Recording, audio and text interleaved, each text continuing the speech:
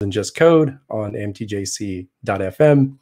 And, I've actually, I was talking to Atsushi just a little bit before the stream started here that I just crossed my first year as a full-time DevRel professional, which is pretty exciting because I got into developer relations almost accidentally. I ended up seeing the CFP, the call for proposals, that DevRelCon Tokyo 2019 had opened, and thought, oh, well, I've been doing this podcasting thing.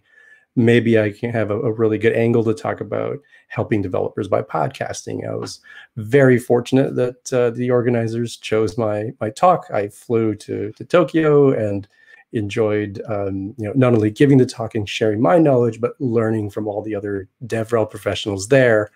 And a few months later, an opportunity came up to take on a developer advocate job at Jack Henry and Associates. And that's how I got into this. And it's been a lot of learning. I've really enjoyed sort of this different approach to things.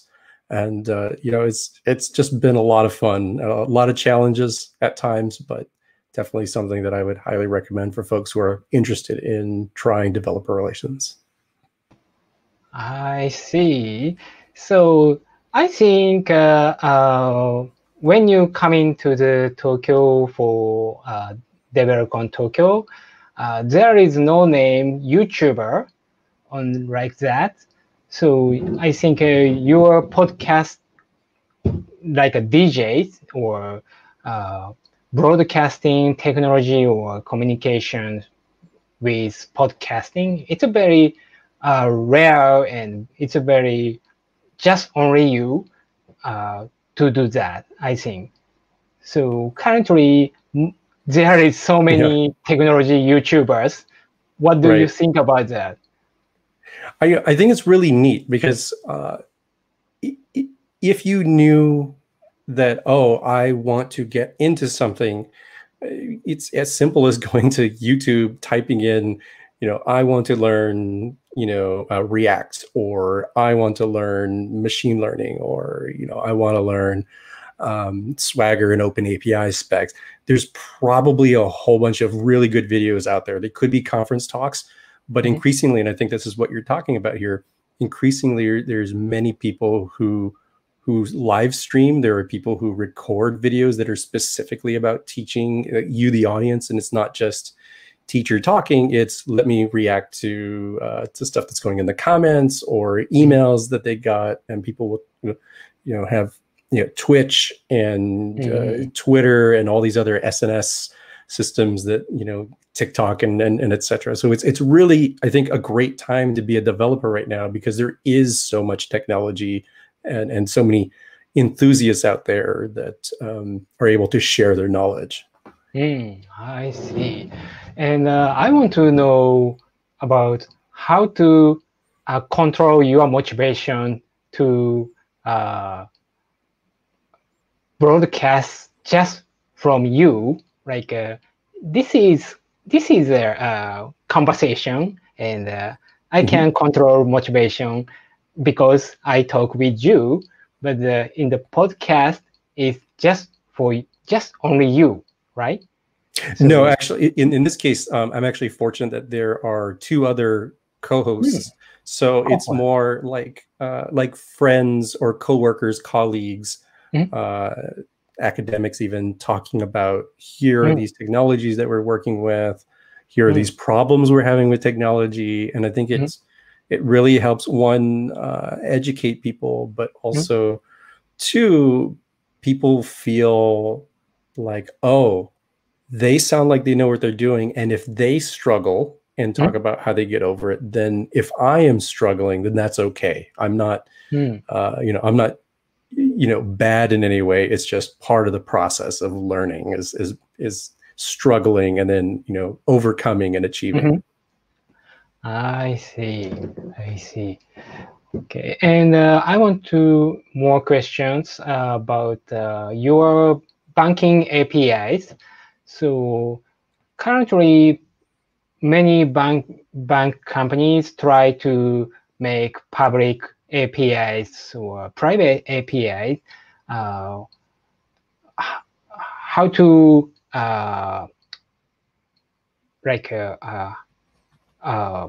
maybe 2 years ago, there is few APIs.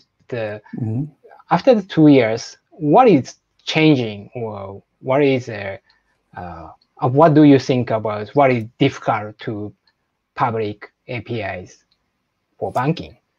Yeah, I can mostly talk about it from a USA perspective, because one of the things that's a little different about financial technology is very dependent upon which country or which regions you're talking about. So I could talk mostly about the USA. I know a little bit about what's going on in the European Union, and I know nothing at all about what's going on in Asia. So I apologize to the viewers for that. But in the USA, we have a very challenging financial technology environment where there hasn't been as much investment in technology sort of historically, as opposed to other places. Like I'll point to the European Union that has done a very, very solid job of having a regulatory environment. So the government regulators have incentivized, and in the case of Europe, their PSD2, that's Payment Services Directive 2, said you must, as a banker, you must provide APIs, and they must be secure and they must be standardized, so that if you, the user of a bank, right, you're a customer, if you say, well, I want to connect, this other fintech app, I found this really cool app,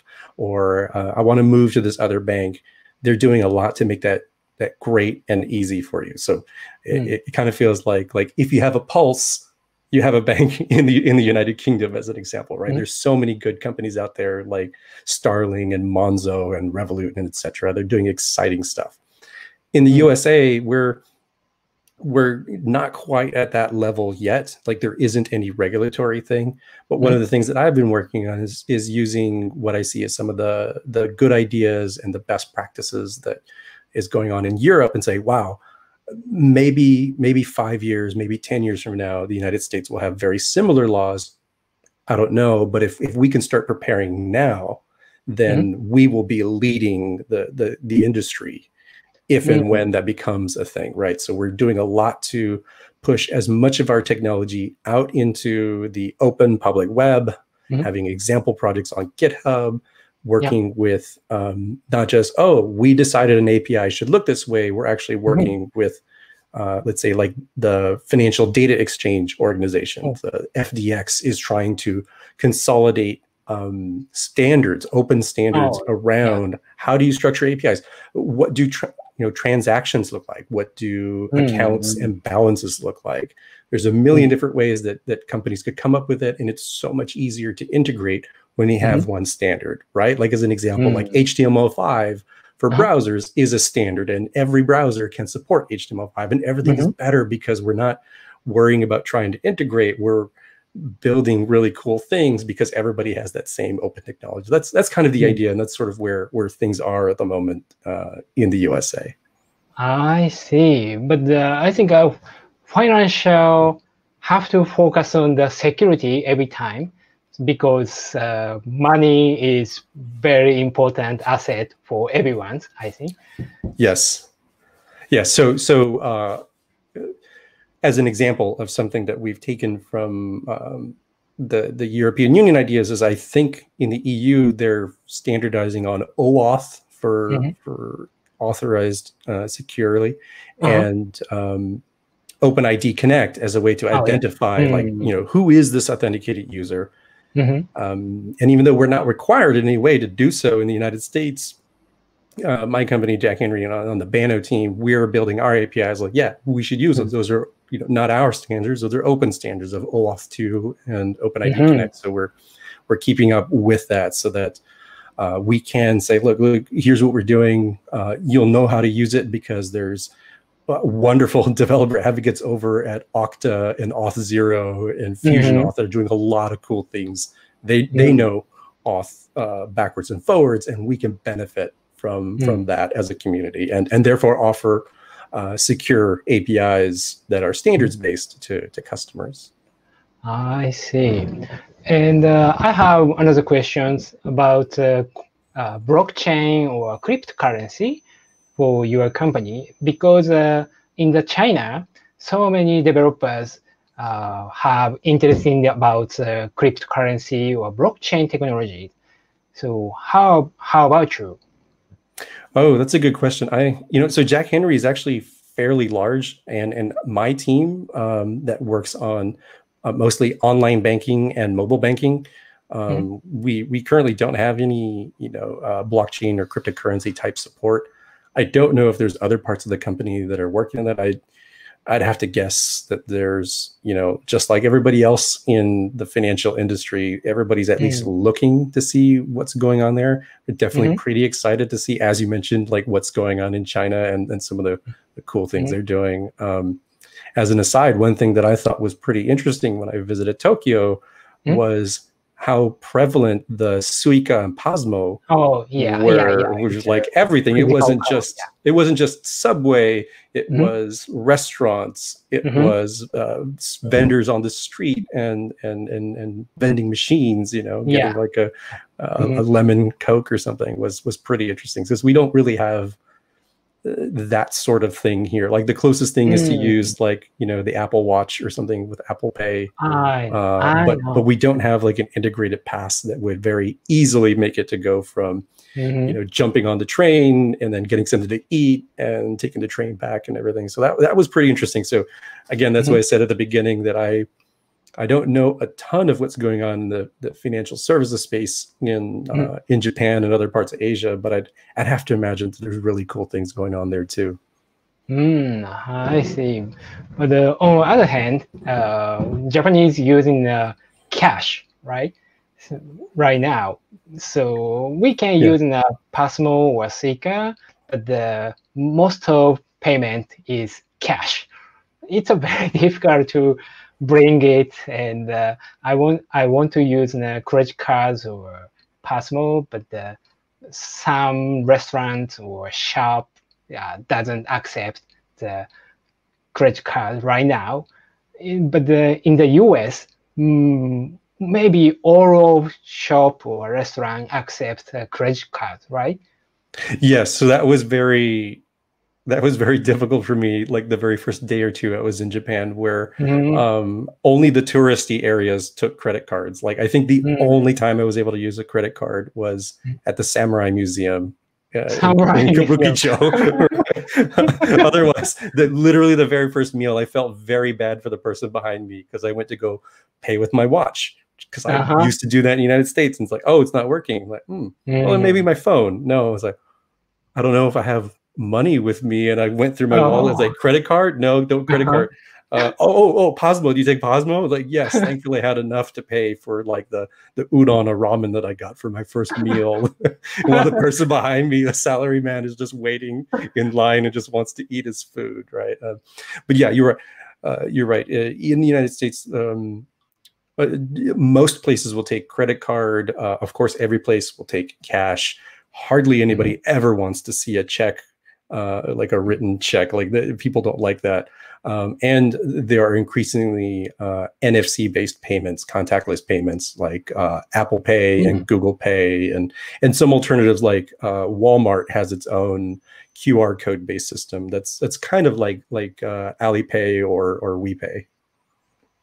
Oh, Alipay. I see. Okay, so second topic is your talk. So I will find out about that. Okay, so your title is you were the first DevRel at your company. Now what? So please talking about abstract of your talk, please. Yeah, so it's talking from my experience, as I'd mentioned at the beginning. I was hired as developer advocate on the Bano team at Jack Henry, and as it turns out, I was the first and only developer advocate for a very long time, for most of the past year.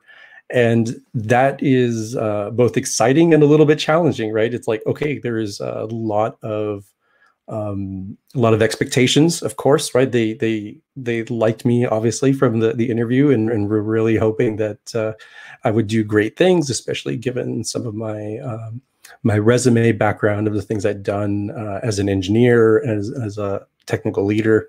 But as you might expect, when you compare against something like, let's say, Stripe or Twilio, or pick your favorite DevRel program, they usually tend to have teams for those, and they do a brilliant job, a very fantastic job of having a great developer experience and making things crisp and clear in the technical docs, and a lot of coding examples.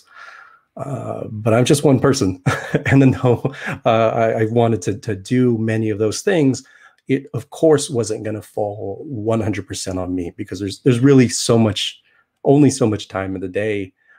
So I had to really find my way through being new to this particular kind of role, being new to DevRel, being a new developer advocate, and also being to a new company. Although I did have an experience in financial services, working at a neobank before, so at least I had that helping me. But I also had to come up with sort of different ways to scale what I was doing, right? I had to really come up with ways that were going to maximize how many developers could be helped at once, while having very, very, very few resources that are dedicated. And some of that turned out to be working in partnership with other parts of the organization. And my talk will talk about doing that. So not just taking everything on your own shoulders, but partnering with other different areas of your company that can help lend in a hand if you're guiding the way there. And then also talking about how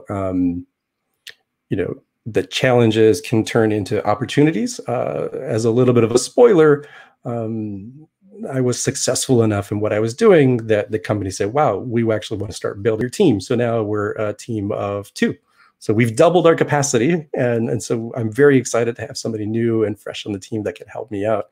But again, it's still only a couple of people, so we still have to use the same techniques to get a lot of value at using something like Stripe or Twilio as inspiration, but realizing that there's only so much we can do given given the resources that we have.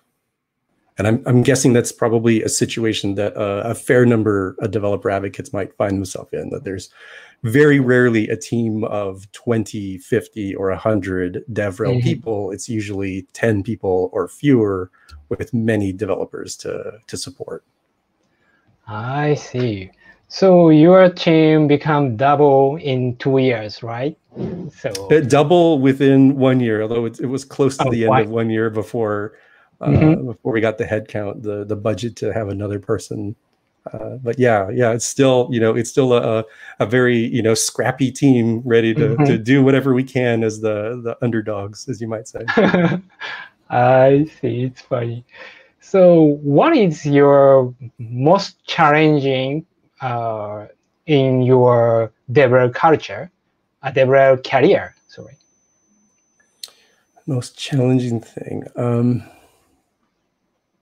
Well, there's sort of 2 things. I'll talk about like technical challenge, and I'll talk about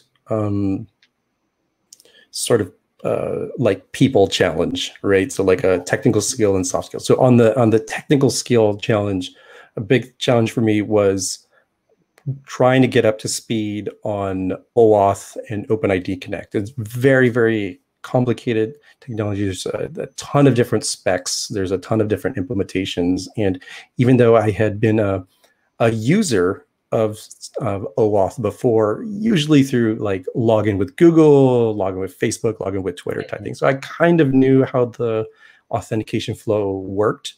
That was usually abstracted away at a higher level by using like Facebook's SDK or Google's SDK. But being on the API side meant that we don't have that, right? Like I had to learn the details of how does OAuth work, and that's why I spent a fair amount of time watching really great YouTube videos from like Aaron Parecki from Okta, and reading blogs from the Auth0, from their developer advocates, right, who'd done a good job of explaining in 15 minutes, here's OAuth, right? I was like, okay, great, that's fantastic.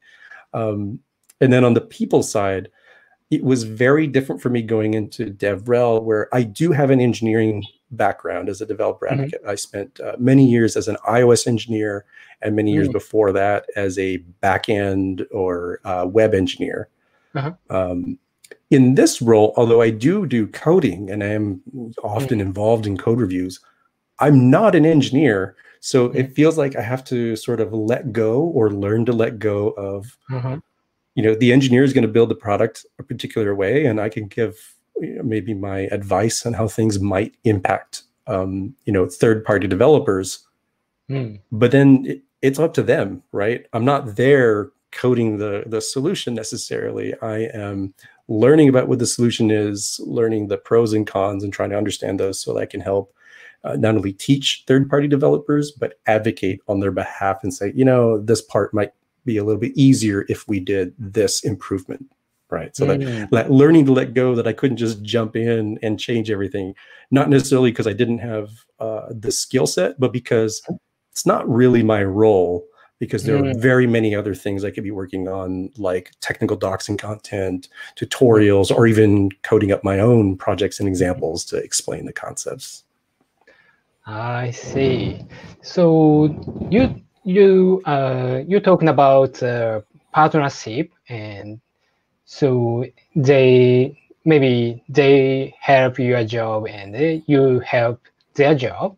So how to find out the partners? Well, one thing I think that's helpful is to be, you know, it's a little bit more challenging to do in a virtual environment, and I did benefit from having a little bit of time before COVID, before the pandemic hit and locked everything down. So I did meet some of the team in person. I flew out to their facility, and we met each other. But there's most of the team that I've never met in person. So what that's meant is I've had to, you know, spend some time, right? It could be jumping into some Slack channels, asking some questions, providing some information where people need it, but also even just taking time to do some one-on-one talks like we're doing right now, just to learn what the other person is like, and their, you know, their background and their concerns and their hopes, because it's the same sort of thing we would do if we were in a physical office. Right, you would just sort of, you know, naturally go and get coffee, or take a break in the kitchen, and you would just talk about stuff in life, and it wasn't always 100% about work. And it means that in a virtual environment, in a remote online environment, we have to be very much focused and attentive towards, let's just talk as human beings and not necessarily as coworkers and as employees of the company. And that's useful, I think, to build a relationship between people. I see. So I think Americans want to communicate with body language, or like hand sign or something. So, but the webcam focus on just face, so you can't communicate easier with on the online, I think. Yeah, and you're quite right. Like even here, as we're talking, I'm using my hands a lot, and you could see it in frame. One thing I've sort of picked up to accommodate, because, you know, in person I am a very, you know, hand gesture type person, and it's challenging because there's only so far you can see on camera. So what I've sort of started learning and paying attention to is like the YouTubers that you talked about earlier. They some of the really good ones, they're very cognizant of that picture frame, and so I have used some of their gestures and said, oh, if I was going to do this in person, I can get the same effect by using the same kind of gesture that they're doing, and get the point across. So learning from people who've had to deal with the medium has been, I think, a useful skill for helping to communicate. So it's not just sitting there in a box, very quietly staring. You can still be expressive and still be a person, right? Yeah. I know. So, but I think you can, your podcasting skill can use online lesson or webinar or anything. I hope so. How do you think about your skill, podcasting skill, can use those methods? Yeah, it's interesting because it is related. It is a little bit different in that with podcasting we don't do it live, right? It's all pre-recorded. Like we're talking to each other live, but it's not as if we have an audience live. So what that means is that if we make a mistake, we say, all right, let me restate that and then go forward with it. And with podcasting, it's only audio. So nobody can see what we look like, right? Yeah, so there's no camera in my face. Whereas here, or like on webinars and virtual conferences, you are presenting to a camera, and there is that trying to get the human touch, like you would do in a real world conference, where in only the most challenging environments would you be unable to see people in the audience and have eye contact with them. But something that's helpful for podcasting is it has helped me to learn about the tempo for how long something takes to speak. So that's been very helpful for conference talks, where usually you don't have a clock available necessarily, like right there you can watch just ticking down. Usually there might be somebody in the audience from the organizers like holds up a little flag or something that says 5 minutes, 1 minute.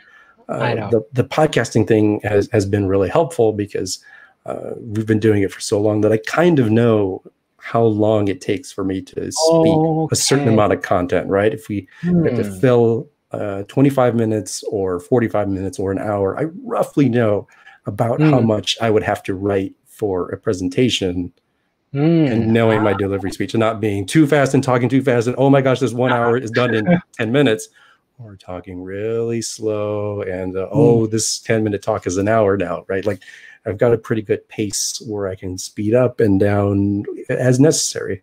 So that's been really helpful for my experience in giving presentations. I see. So it means you don't need a timekeeper for your session, right?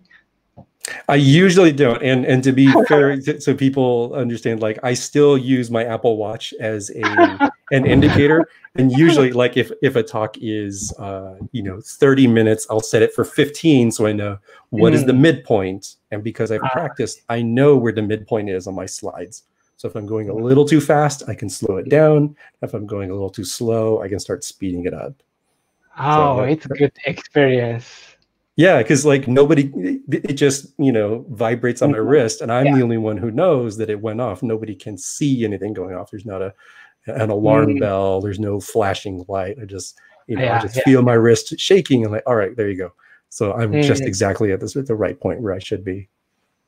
I see. So thank you for your great talk, and most of attendees want to hear about your talk at the conference. So thank you for James for coming and sharing your knowledge or your profile and your talk. So please enjoy the conference with us. So thank you for coming today. Yes, thank you for inviting me to talk to you today. And I'm very much looking forward to speaking on the conference, and I really hope that we can all share interesting information, and hopefully people will learn a thing or two from my talk. So really excited about that. Yeah. Okay, so I'll see you on November 14th. Okay. All right, see you then. Yeah, see you then. Bye. Yeah, bye.